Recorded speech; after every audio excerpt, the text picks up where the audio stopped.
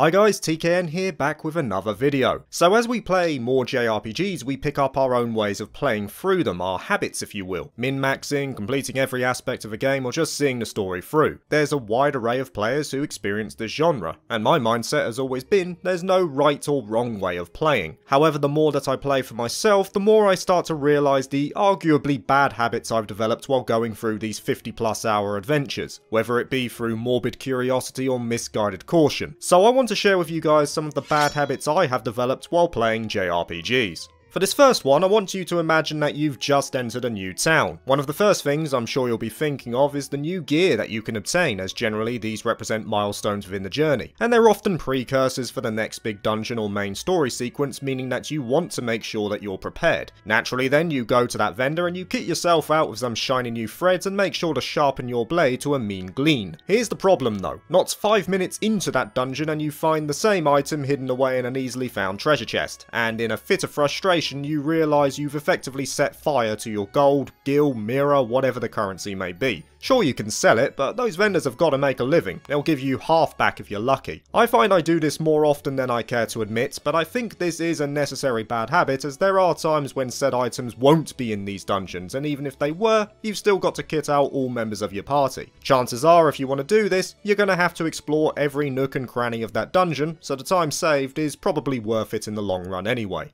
Talking about saving time, this leads us on to the second bad habit, and that is when you press that A button too fast and skip NPC dialogue. Hey, these are long games, and sometimes those eyes might be drooping, mum's told you to get to bed for the start of a new week, and you just want to push through to that next big milestone before packing it in for the night. You see a bunch of exposition, not voiced either, and you might just feel it's inconsequential and absent-mindedly just keep pressing away. I'll often do this for the run-of-the-mill side quests, stuff like please save our town from the vicious goblins that took my prized basket of oranges, but every now and then it will come back to bite me, as there may be a multiple choice answer I have to give and I accidentally choose the wrong option due to impatience, meaning I have to go through the sequence all over again, which defeats the point of saving time. Of course, some of this dialogue might also be important as part of a tutorial, for example, and skipping over that has the same effect. Next up is a problem also related to dialogue, but it's birthed mostly through my history with Falcom games, and that's talking to all the NPCs. Falcom titles, especially Trails, are known for their world building, and one of the draws of the games is that you're not only witnessing the adventure of the main cast, but if you put in the time you'll also be seeing the same for the various inhabitants that make up the world. You might get exposure through a side quest at first, but then they continually appear at varying points in the story with minor developments to their individual arc. And this can be rewarding. Trails in particular has a bunch of NPCs that bounce between arcs who pretty much become cult heroes in their own right. The problem is that I will often apply this to every game I play, when it's clear that the world building is not at the same level, or indeed the focus of the game. I remember the first time I played an Atelier game, I was attempting to talk to all those walking pixels, and was stunned that their dialogue never pushed beyond, nice weather we're having today. Sure, there are games that do have a similar approach to Trails, like Tales of, Xenoblade and the like, but it's a simple truth that in reality, not all games are made from the same yoke.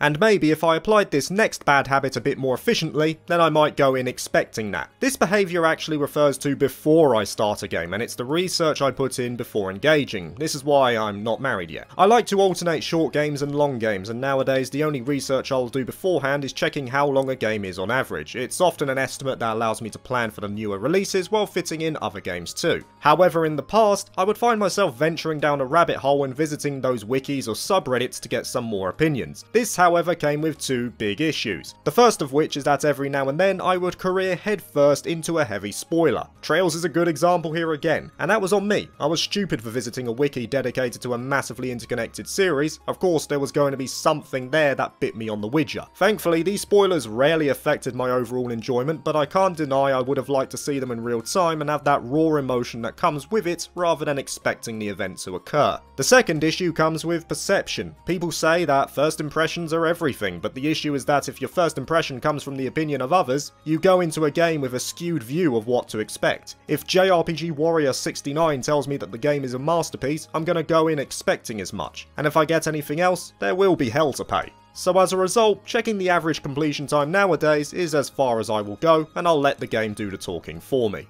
For this next one, I think it's fair to say that none of us want to lose progress in a JRPG. We could wipe on a boss, have an unexpected power cut, or maybe just smash the console out of rage. not me, definitely not. Thankfully, we're past the 8-bit era of games, and developers were happy enough to grace us with a wonderful feature that allows us to save our progress at a moment's notice, for the most part at least. Unfortunately for the option itself, I'm often like a learner driver trying not to piss off their instructor by continually applying the brake. That probably annoys them even more, to be honest. But I'll be using this after every main scene, every couple of level ups, or just when I feel the time is right. And I'll often ensure that I save said progress in different slots, you know, just in case I find that I've screwed something up 5 hours later. What results is an armada of separate save files, or a potential mental breakdown when the game only allows one save at a time, like Xenoblade Chronicles 2. Is it a bad habit to be safe rather than sorry? I'd say not. I feel this is something older gamers will appreciate more, as back in the day, we didn't have modern marvels like auto-save features, we had to do it alone. And as such, this is one that I will personally defend for myself, but coming out of a game session every 10 minutes or so to cement that save state doesn't do wonders for the game's pacing.